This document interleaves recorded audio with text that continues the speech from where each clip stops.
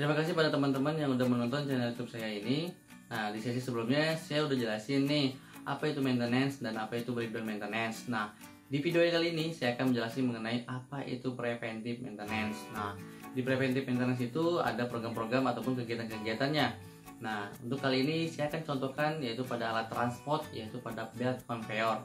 Nah, di belt conveyor ini saya harus jelasin dulu nih apa itu komponen-komponen dan fungsi-fungsinya. Nah, kenapa sih harus saya jelasin dulu nih komponen-komponennya, baru saya jelasin dulu program-programnya.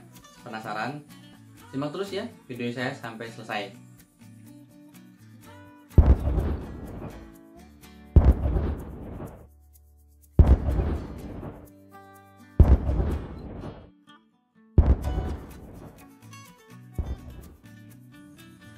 Sesi kali ini saya akan membahas mengenai preventive maintenance. Nah, preventive maintenance itu adalah suatu metode yang di dalamnya terdapat kegiatan-kegiatan ataupun program-program yang terencana, yang dilakukan dengan berkala ataupun rutin, sehingga dapat mengurangi yang namanya kerusakan mesin.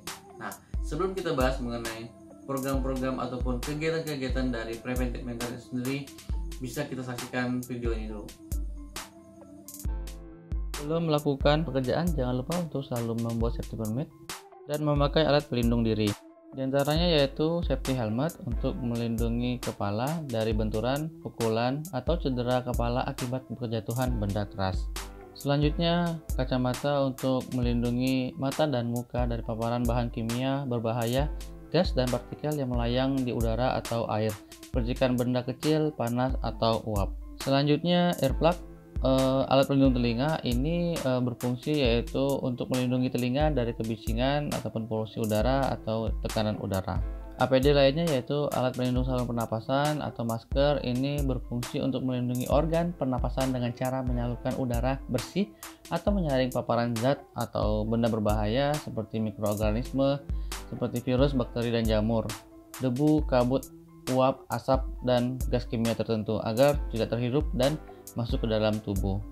Alat pelindung lainnya yaitu safety shoes. Nah, ini melindungi kaki dari benturan atau tertimpa benda berat, tertusuk benda tajam, terkena cairan panas atau dingin dan bahan kimia berbahaya, serta terpleset karena permukaan yang licin.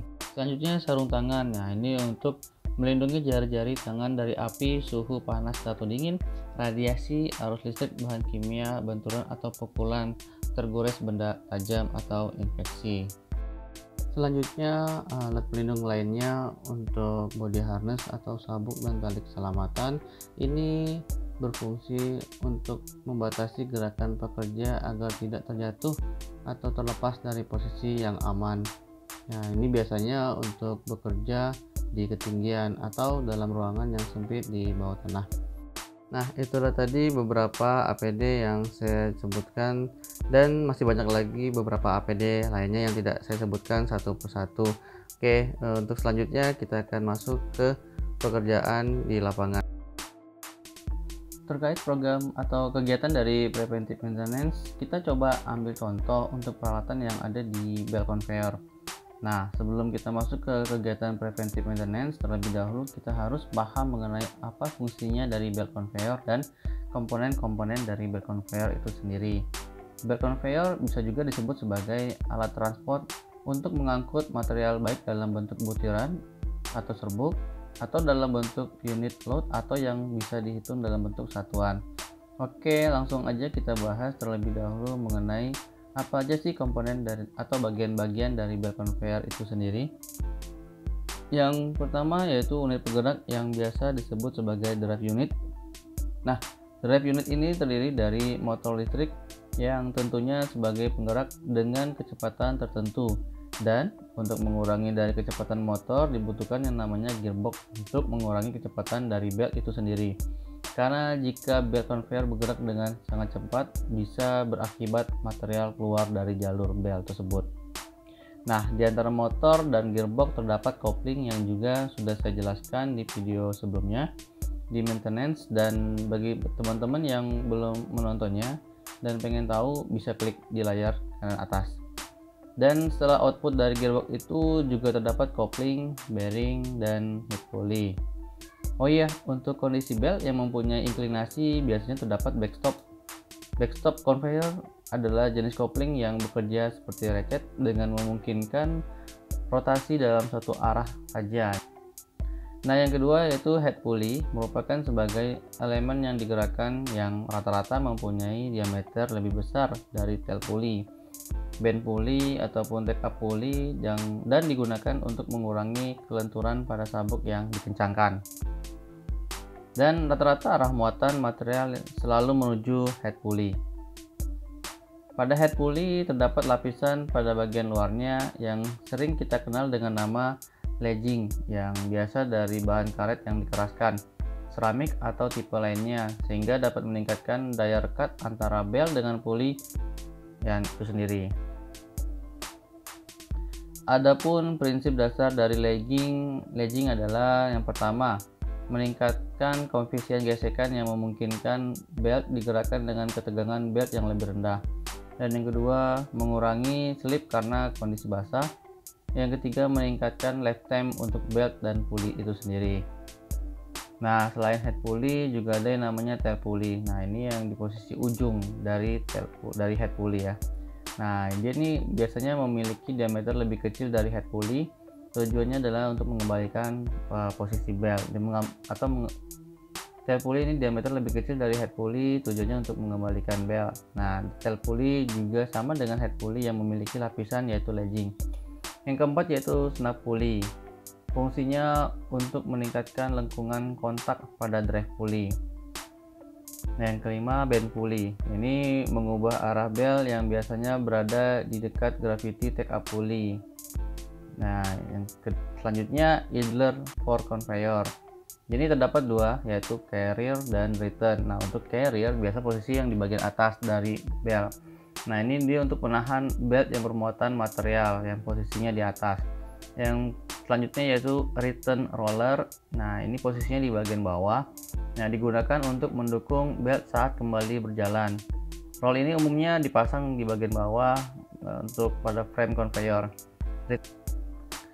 Through belt training idlers yang mempunyai gate roller dengan fungsi dapat membantu alignment, namun tidak untuk kondisi alignment yang parah atau berkelanjutan. Impact idlers ini posisinya biasanya di posisi inlet chute yang di posisi bawah.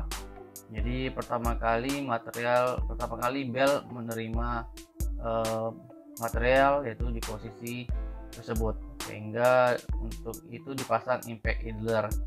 Nah, ini digunakan pada titik tumpahan pengisian material dari chute yang dapat menahan tekanan dari tumpahan material ke belt dengan bahan lapisan roller dari material elastis seperti karet. Belt take up untuk conveyor ini belt tension diperlukan sehingga drive pulley dapat menjaga kontak dengan belt dengan memadai, dan tension ini harus cukup fleksibel agar aman saat startup dan pada saat stop. Nah, ada beberapa tipe, yaitu pertama gravity take up, horizontal take up, screw take up, dan yang terakhir yaitu pneumatic dan hydraulic take up.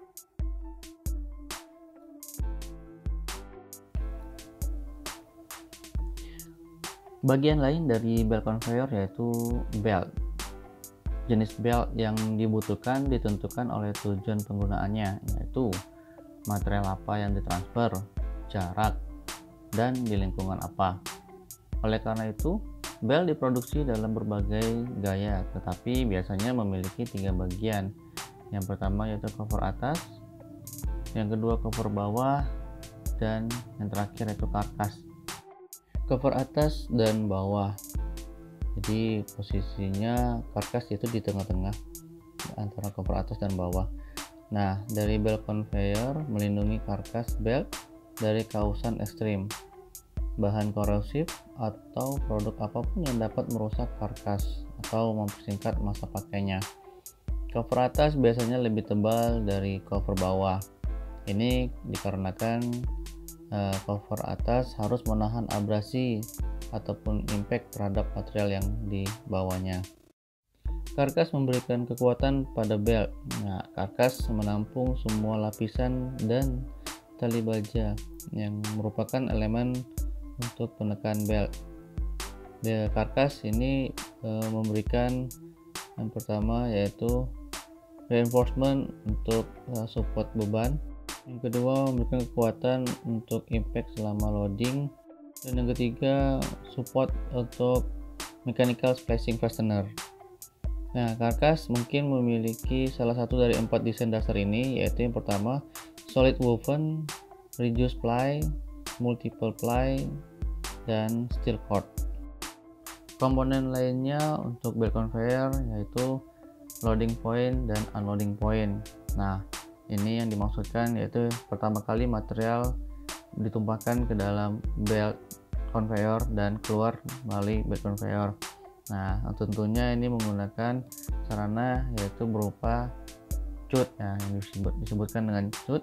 Nah, ini adalah sejenis cover untuk material tidak tumpah ke luar sistem.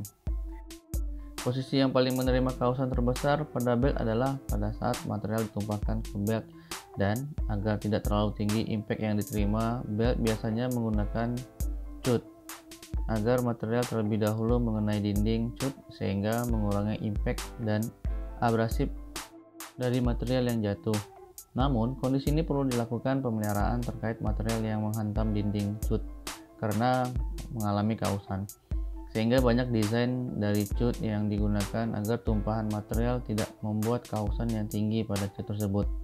Dan cut ini juga harus didesain agar tumpahan material berada di tengah belt untuk menghindari terjadinya mistracking atau misalignment. Selanjutnya yaitu skirting.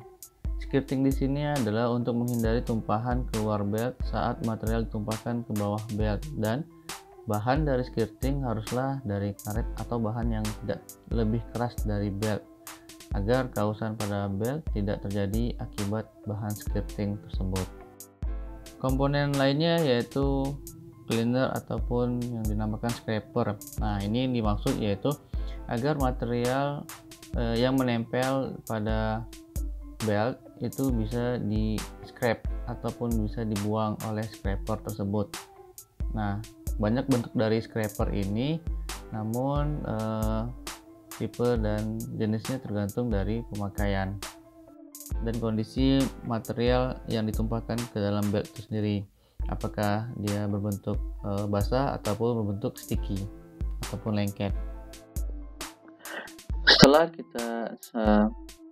Setelah dijelaskan mengenai komponen-komponen dan bagian-bagian dari belt conveyor itu, masuk ke penjelasan selanjutnya yaitu mengenai program-program ataupun kegiatan-kegiatan dari Preventive Maintenance.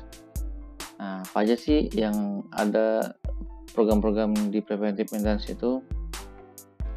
Yang pertama yaitu inspection and cleaning. Nah, ini pada umumnya dilakukan mingguan, dan untuk cleaning ataupun pembersihan ini adalah merupakan salah satu kegiatan pemeriksaan yang berpeluang menemukan adanya masalah dan dapat diperbaiki segera mungkin.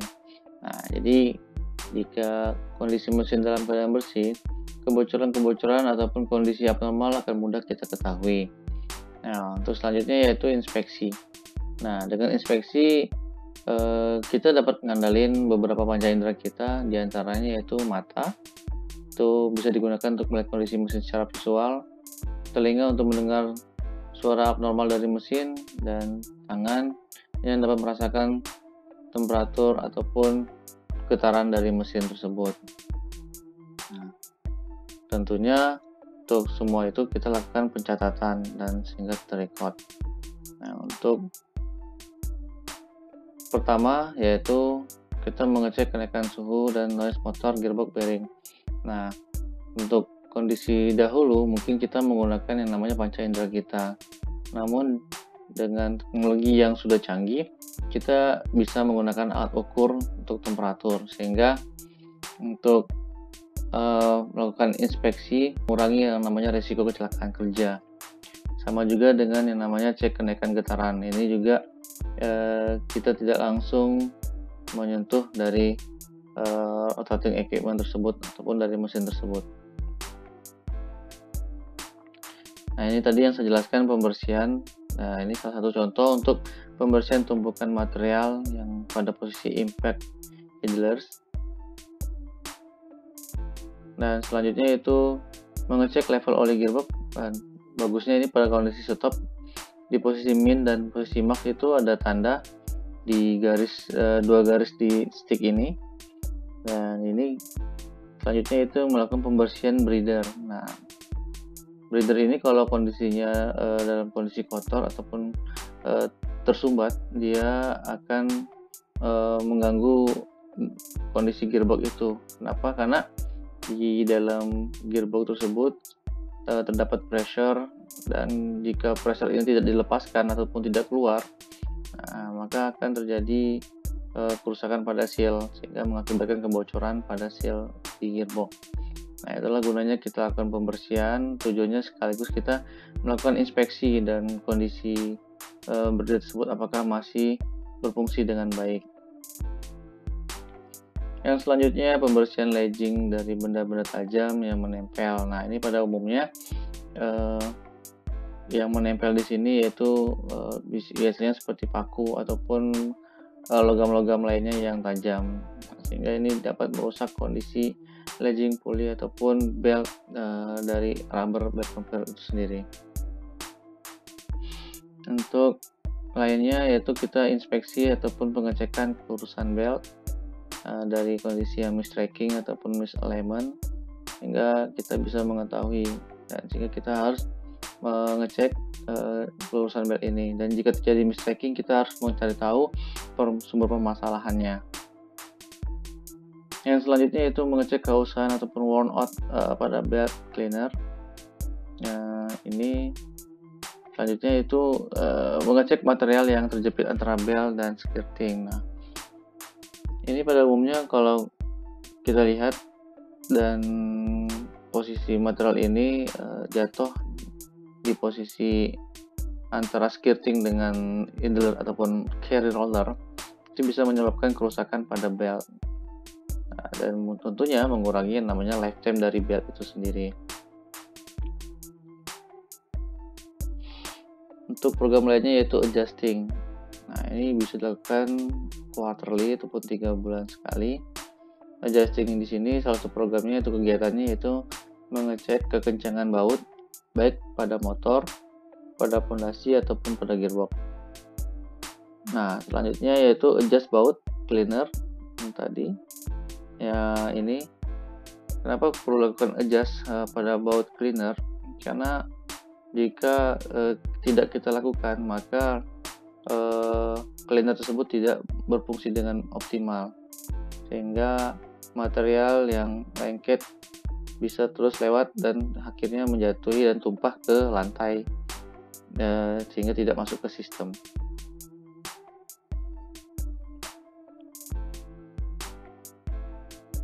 Untuk selanjutnya di sini yaitu untuk minor overhaul. Nah, juga ada kegiatan dari Preventive Maintenance.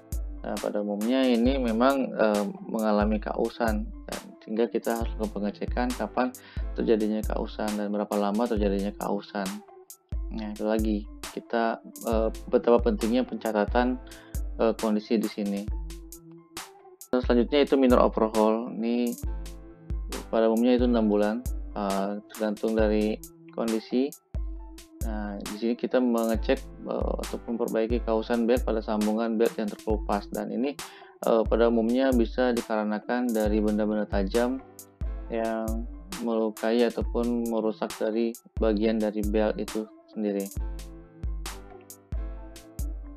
Selanjutnya mengecek kondisi kausan pada cleaner itu sendiri, pada blade cleanernya yang berwarna orange ini. Jika kondisinya sudah banyak yang gompel ataupun mengalami kerusakan, itu baiknya kita lakukan penggantian. Selanjutnya yaitu kita mengecek ataupun mengganti idler yang telah aus. Pada umumnya dengan kondisi ataupun kita dengan melakukan pencatatan, merecord untuk pengecekan, dan kita bisa mengetahui berapa lama pada umumnya untuk kondisi-kondisi komponen-komponen mesin tersebut mengalami keausan, sehingga kita bisa mempersiapkan yang namanya komponen-komponen mesin untuk lakukan pembelian, sehingga pada saat terjadi kerusakan itu tidak pada saat kondisi yang sudah ausnya terlalu parah. Untuk minor overhaul ini pada umumnya kita langsung pengecekan terlebih dahulu untuk pengecekan belt. Nah, pada umumnya kondisi belt mengalami kerusakan itu bisa pada sambungan, bisa pada akibat material yang tumpah ke belt. Nah, biasanya membawa material atau logam-logam yang tidak kita inginkan seperti paku ataupun plat yang bisa menggores dari permukaan belt itu sendiri. Sehingga itulah gunanya kita lakukan pengecekan terlebih dahulu, dan jika ada terdapat kerusakan yang ataupun pada belt yang cukup parah ataupun kita kondisikan, yaitu lakukan segera. Namun pada umumnya untuk kondisi belt ini itu bisa lebih dari 3 tahun atau 4 tahun. Nah, tapi itu tergantung dari proses operasi dan kondisinya. Jadi poin pentingnya yaitu pentingnya dari preventif ini kita lakukan pencatatan ataupun recording dan dievaluasi, sehingga kita bisa tahu nih berapa lama lifetime dari komponen dari belt conveyor itu sendiri. Nah, sehingga sebelum terjadi kausan, sehingga kita bisa menyiapkan pembelian dari komponen dan tentunya bisa mengurangi namanya breakdown. Kegiatan preventive maintenance ini tentunya bukan hanya milik dari tim maintenance saja, tapi tim operator juga ikut andil dalam kegiatan ini. Nah, ini kenapa? Yang pertama karena operator mesin adalah karyawan yang paling banyak menghabiskan waktunya di sekitar mesin. Dan yang kedua yaitu karena operator mengerti hubungan antara akurasi peralatan dengan pengendalian kualitas produk. Jadi dengan teamwork di seluruh lini kondisi peralatan dapat beroperasi dengan optimal. Nah, setelah kita bahas mengenai kegiatan dari preventive maintenance, kita bandingkan dengan breakdown maintenance. Nah, untuk penjelasan breakdown maintenance itu sendiri sudah saya jelaskan pada video saya sebelumnya. Dan bagi teman-teman yang belum sempat melihat video saya tentang breakdown maintenance, silakan klik tanda seru di atas sebelah kiri saya. Kalau kita lihat perbandingan preventive dan breakdown maintenance di sini, kalau kita tarik sumbu X itu adalah waktu operasi mesin dan sumbu Y itu adalah biaya yang dikeluarkan saat proses maintenance. Maka pada breakdown maintenance saat mesin beroperasi tidak adanya biaya yang dikeluarkan, sehingga nilai awal dari kurva yaitu 0. Dan sampai seiring waktu berjalan mulai muncul adanya kenaikan yang signifikan pada sumbu Y, yaitu kenaikan biaya karena adanya terjadi kegagalan mesin, sehingga harus dilakukan pembelian spare part mesin, jasa tenaga ahli, dan biaya lainnya. Sedangkan kita lihat pada contoh preventive maintenance di mana pada awal operasi terdapat kenaikan pada biaya. Hal ini dikarenakan pada saat proses operasi di awal sudah mempersiapkan komponen mesin yang akan dilakukan penggantian dan tenaga ahli, sehingga muncul biaya pada awalnya, namun pada saat berjalannya waktu kondisi mesin masih kondisi normal. Nah, yang membedakan di sini adalah pada downtime peralatan. Nah, sebelum kita bahas perbedaan downtime, saya jelaskan dulu apa itu downtime. Downtime adalah waktu yang dibutuhkan peralatan untuk melakukan perbaikan sampai kondisi peralatan beroperasi kembali. Nah, jadi pada saat terjadi breakdown maintenance, waktunya lebih lama dibandingkan preventive maintenance. Kenapa? Karena pada saat downtime maintenance ada beberapa kegiatan dengan waktu yang berbeda, yaitu yang pertama, waktu pembelian barang sampai datang barang. Yang kedua, waktu tenaga ahli tiba di lokasi untuk melakukan penggantian komponen. Yang ketiga, waktu mendiagnosa penyebab terjadinya gagal mesin. Yang keempat, waktu perbaikan. Dan yang kelima yaitu tes mesin. Nah, sedangkan pada preventive maintenance, kelima poin tersebut sudah dipersiapkan sehingga waktu yang dibutuhkan tidak lama, dan bisa dikatakan metode preventive maintenance jauh lebih baik dibandingkan breakdown maintenance. Nah, itulah tadi penjelasan saya mengenai preventive maintenance. Nah, kenapa sih saya harus jelasin dulu mengenai fungsi-fungsi dari komponen-komponen mesin ataupun komponen-komponen dari belt conveyor itu? Karena kita bisa mengetahui nih program-program apa aja yang perlu kita lakukan terkait komponen-komponen belt conveyor itu.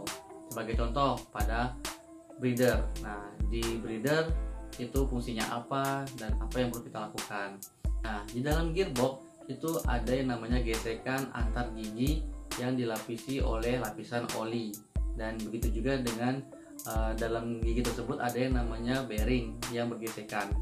Nah, sehingga kalau kondisi gesekan itu terjadi, otomatis ada yang namanya panas. Nah, dari panas ini timbul yang namanya tekanan dari udara. Jadi munculnya udara bertekanan. Otomatis udara bertekanan ini harus dikeluarkan. Nah, di mana dia harus dikeluarkan? Nah, itu tadi dia harus dikeluarkan melalui breather di saluran tersebut, sehingga udara bertekanan bisa keluar ke lingkungan. Kalau kita udah tahu fungsinya dan kita bisa mengetahui nih program apa aja yang perlu kita lakukan. Nah, contoh pada breather tadi. Gimana kalau breather itu tersumbat? Nah, kalau breather itu tersumbat, otomatis dia akan mencari titik terlemah dari komponen mesin tersebut. Apakah itu? Yaitu pada seal. Nah, jadi pada seal tersebut, jika dia mengalami kerusakan, otomatis oli tersebut akan mengalir keluar ke lingkungan akibat terjadinya kebocoran pada seal. Nah, otomatis pada breather itu perlu kita lakukan tindakan. Tindakannya apa? Yaitu kita harus melakukan pembersihan agar breather tersebut tidak buntu ataupun tidak tertutup ataupun tersumbat. Nah, jadi itulah kenapa saya harus jelasin dulu mengenai fungsi dari komponen-komponen belt conveyor, baru saya jelasin mengenai program-program apa aja yang perlu kita lakukan pada komponen barang ataupun komponen mesin tersebut. Tindakan selanjutnya yaitu pencatatan ataupun recording. Nah, setiap kita inspeksi, kita diharuskan untuk mencatat hasil dari cek kondisi ataupun inspeksi tersebut. Nah, dengan kita mencatat, kita bisa mengetahui kondisi peralatan setahun sebelumnya ataupun peralatan sesudahnya kita bisa prediksi. Jadi misalkan pada rubber coupling. Nah, rubber coupling ini pada saat beroperasi, dari awal beroperasi sampai dia terjadi kausan, kita bisa mendeteksi berapa tahun. Misalkan 1 tahun, otomatis program 1 tahun ini apa yang perlu kita lakukan.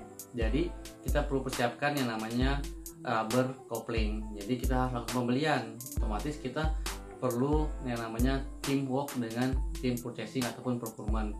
Nah, jadi kita bisa tahu nih estimasi berapa lama nih datang barang tersebut, sehingga kita bisa menghindari nih yang namanya kausan pada rubber coupling. Jangan sampai rubber coupling tersebut sudah aus baru kita ganti, tapi kita harus lakukan pencegahan. Jangan sampai terjadi yang namanya breakdown. Nah, itu tadi penjelasan saya mengenai preventive maintenance. Dan jika teman-teman ada pertanyaan, silakan komen di bawah ini. Dan semoga bermanfaat penjelasan saya mengenai preventive maintenance. Saya akhiri. Assalamualaikum warahmatullahi wabarakatuh.